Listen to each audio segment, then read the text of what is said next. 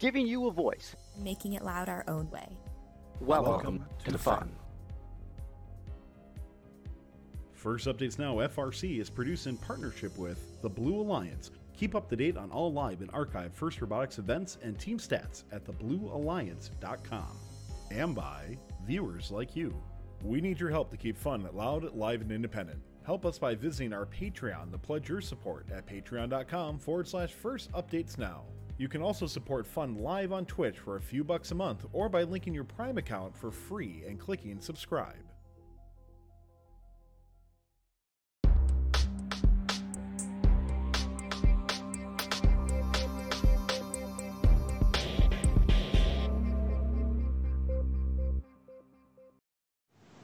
Good evening, and welcome to our episode, or week 5 episode of the South Recap. This week we'll be recapping events that took place in Texas and Tennessee, as well as looking ahead to the Texas Championship and regional in Missouri. We'll also review the South Top 10 voted by you this year's. Reporting first updates now, I'm Nick. I'm Colin. And I'm Jeff. To start, let's take a look at the only week 5 event in the South that wasn't in Texas. Jeff, why don't you tell us about the action in Tennessee? Thanks, Nick. First event, week 5, we're headed to Knoxville, Tennessee, where 51 teams competed in 85 qualification matches to claim that number one spot. In the end, 34.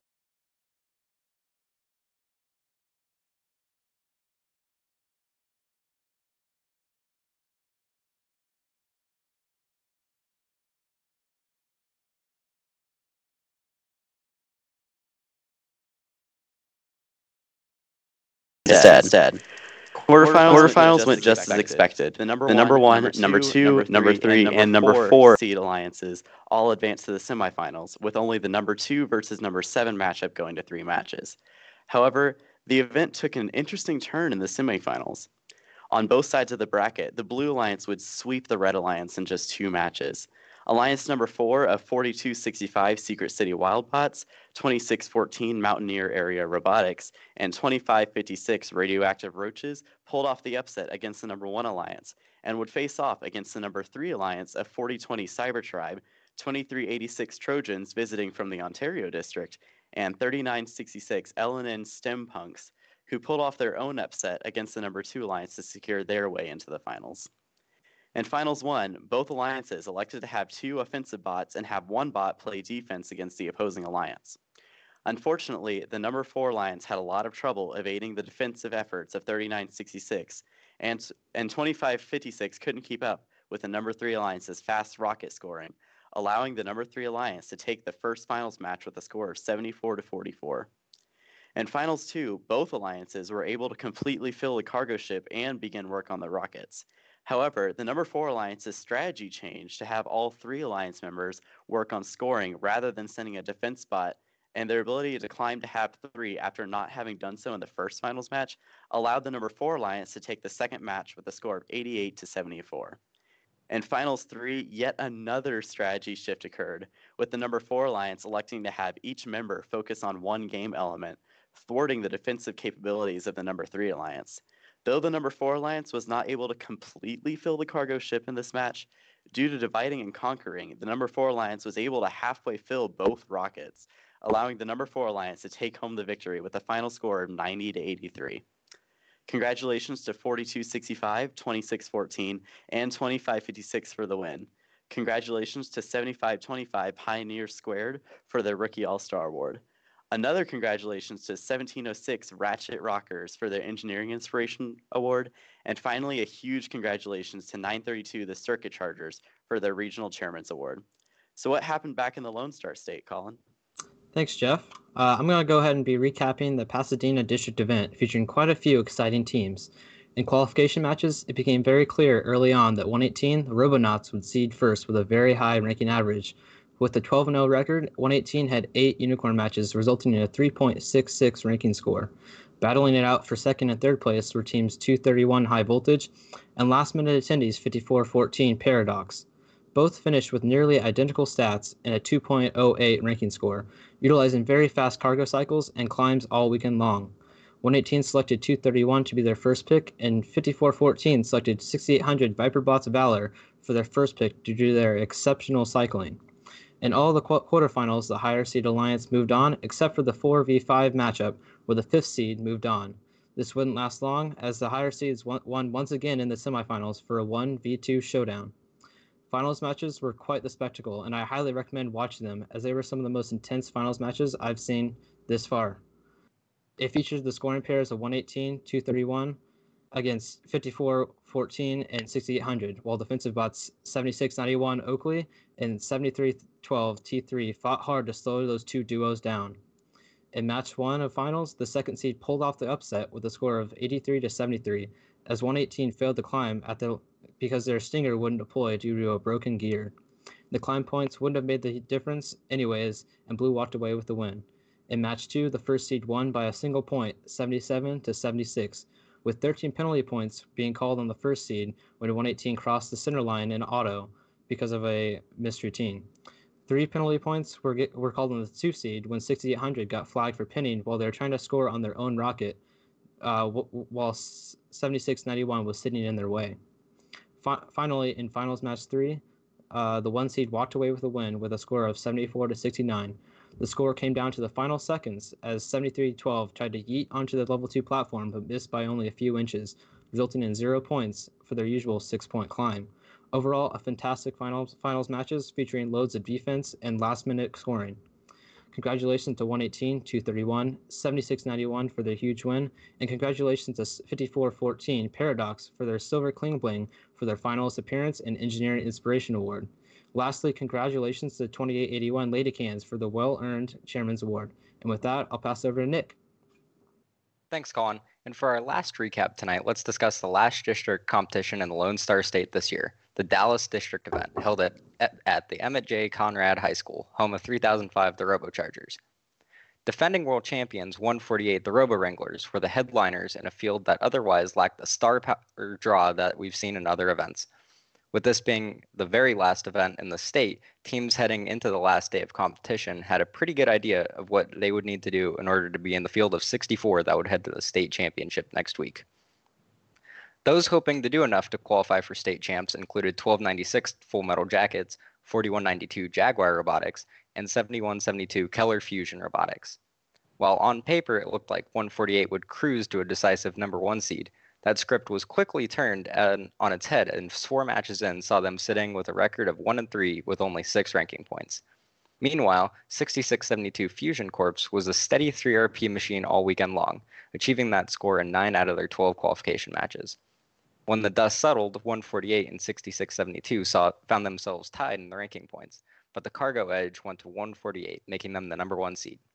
However, they would turn right around and select 6672 Fusion Corps as their first pick, and then round out their alliance with 3282 Dallas Robo Tigers. On the other side of the bracket, the number 7 alliance of 5052 the Robo Lobos, 4192 Jaguar Robotics, and 6655 Texan Robotics produced back-to-back upsets over the number 2 and number 3 seeds in some very hard-fought matches to earn their spot in the finals against the number 1 seed. Unfortunately, the number 1 seed was far too powerful, and the finals matches were easily won by the Red Alliance with the 30-point-plus win margins. Congratulations, Team 148, 6672, and 3282 on their district win. While the end result saw 148 as the number 1 seed and eventual Blue Banner winner, the road was especially challenging and saw the defending champs performing below expectations, as well as what appeared to be electrical robot issues that we aren't used to seeing from the House of Black. However, we can all be certain that they will be at full power in a few days as district championships go underway. Congratulations are in order for 4206 RoboVikes for the Chairman's Award and 1296 Full Metal Jackets for picking up the Engineering Inspiration.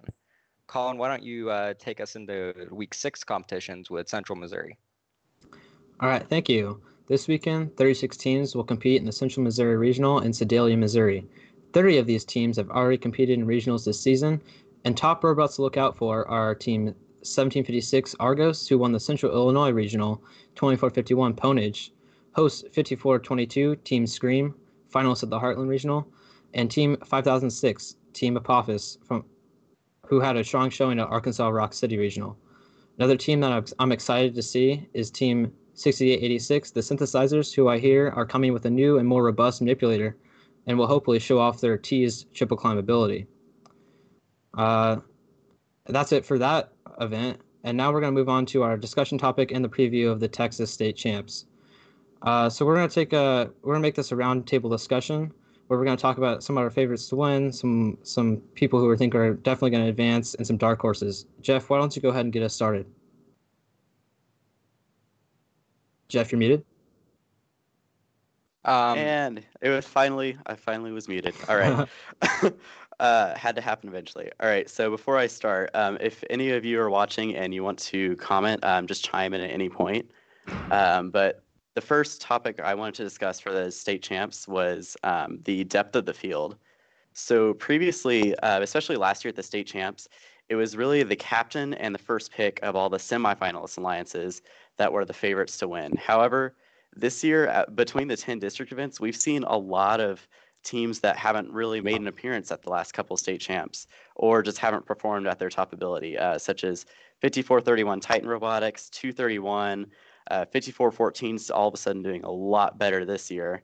But I'm just really excited because the depth of the field is going to make the state championships really exciting to watch. For me, I'm really excited to see which ship alliance ends up happening.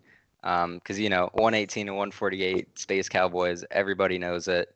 The prank war, all that stuff. There's also Space Hawks with 118 and 3310. They were together in Newton last year, and they won state champs in the off season.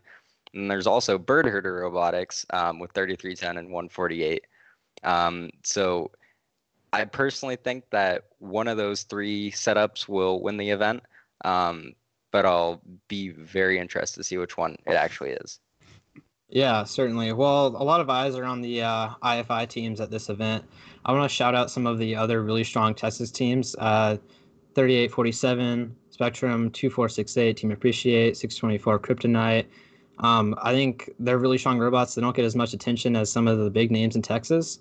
And going off of what Jeff said earlier, I think the depth of the field will really play a big impact at this event, where Alliance will have to decide if their third robot is going to be, a really great scoring robot where they can go 3 offense, or if they're gonna go for defensive robots such as 1817, who have really shown that they can shut down some really great teams.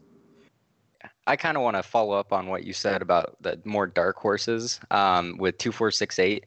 They're actually rank 1 in the state right now. They have 6 more district points than 118. I believe it's 152 to 146 in regards to points. So 2468 definitely isn't a slouch going into this event. I expect that they'll get to finals and that they'll also pull out a Chairman's Award win. Now, speaking of Chairman's, Texas District Championship can award 3 Chairman's winners. There were 10 district events in Texas, so those teams in contention are 2468, 5431, 1477, 4063, 2881, 3735, 3481, 5417, 5427, and the Dallas winners 4206. At least in my opinion, I'd give 2468 and 1477 the definitive nods, picking up a Chairman's Award. But for the third one, I think it could be something between Trickster for Kids 4063 and 2881. What do you guys think? Yeah, I definitely agree. 2468, 1477. I'd say they're probably going to be favorites to win. And then third spot is really just a toss-up. Yeah, I'm going to agree with y'all there. 2468 and 1477 just have such strong outreach programs. I think if one of them doesn't walk away with a Chairman's Award, I'd be incredibly surprised. But really, I do agree. It's a toss-up between 4063 and 2881 because they're right up there. Their outreach is about the same in terms of like sustainability and who they're reaching out to and how much they're helping their communities. But either way, like all 10 of these teams are definitely deserving, and I'm excited to see them get the recognition that they deserve. Yeah. I'm really happy with the move to districts allowed more teams to get involved in winning the Chairman's Award. Because you go to the events, it's like, oh, Appreciate's here, they're definitely going to win it. But with the district system, it's given a lot more teams the opportunity, such as 5431, who picked up their first Chairman's win this year. I believe 4206 also picked up their first Chairman's Award win. So I'm really really happy to see that, and that's one of my favorite parts of going to the district system compared to regionals. All right. With that, we're going to head into our our top 10 list for this week in the South. So in the number 1 rank is Team 148, the Robo Wranglers. Number 2, it's 118, the Robonauts. Number 3, it's 5414 Paradox. Number 4, 231 High Voltage. Number 5, 6800 Viperbots Valor. Number 6, 6676 Fusion Corps. Number 7, 4020 Cyber Tribe. Number 8, 4265, the Secret City Wildbots. Number 9 is 1296, the Full Metal Jackets. And number 10 is 4295, Hudson Robotics. So what do you guys think of that list? Any disagreements? Things that you strongly agree with, etc.? I personally think that 4265 should have been a lot higher. Pulling off that upset from the number 4 captain spot was definitely very impressive, and I think they deserve a little bit more recognition for that. But I mean, it's kind of based, I mean, the viewers are the ones that decide where the rankings are. So if you want to see a team get higher, then you have to vote. Yeah, certainly. I think it was interesting that there's only 2 non-Texas teams in the top 10. I mean, I'm sure there's a lot more people in Texas who vote. So I also really happy to see 5414 Paradox ranked number 3. They were really solid at the Pasadena event, and also 6800 Viperbots Val. I really like their robot this year. Yeah, I definitely agree with that. It was really cool to see 5414 play as strong as they did at Pasadena, considering that they were the last minute. They were very last minute sign up, and they showed up to play. All right. Well, now we'll discuss which teams from that list we think could make the FRC top 25 this week. So Nick, why don't you go ahead and start us off? Yeah, so I mean, we were just talking about 5414. I think that they're a pretty surefire into the top 25. Their climb is really interesting. They swing their entire arm around and then fold themselves back up. I think that's really cool. Their intake's really good. They're scoring really fast cycles low. And they also took 118 to 3 at Pasadena, which is a feat that not many teams can say that they've been able to do. Colin, who's your pick? Yeah, well, too obvious, 148, 118. So I won't even go into that. But definitely 6800 Viperbots Val, and they've just been getting better and better each week as they get more and more driver practice. So I'm looking forward to see what they can do at the district championships this weekend. Yeah, and I'm going to actually talk about 6672 Fusion Corbett, and I'm going to go into a bit of their history. So this is their 3rd year competing with FRC. And in their first year, they were the number 1 seed at Dallas as a rookie, which is very impressive, and especially in the regional system. In their second year, they were finalists at Hub City. And off the top of my head, I unfortunately cannot remember if they were a captain or a first pick. But either way, that's impressive for a second-year team. And as a third-year team, they won the Dallas District event with 148. But overall, they have just under 15-second cargo cycles, which isn't the fastest, but they're a solid 3 ranking point bot. And that level 3 hab climb is the equivalent of scoring 4 cargo. So that kind of offsets that slightly higher cycle time. Yeah. Really, really solid list this week. They're definitely going to be a lot of these teams in the top 25. I guarantee it. But with that, we're going to close out the show. So thank you for everyone who has watched. If you want more First Robotics in your life and like what we do, all that we ask is that you let others know that this is the show and the place to go for more FRC in their lives.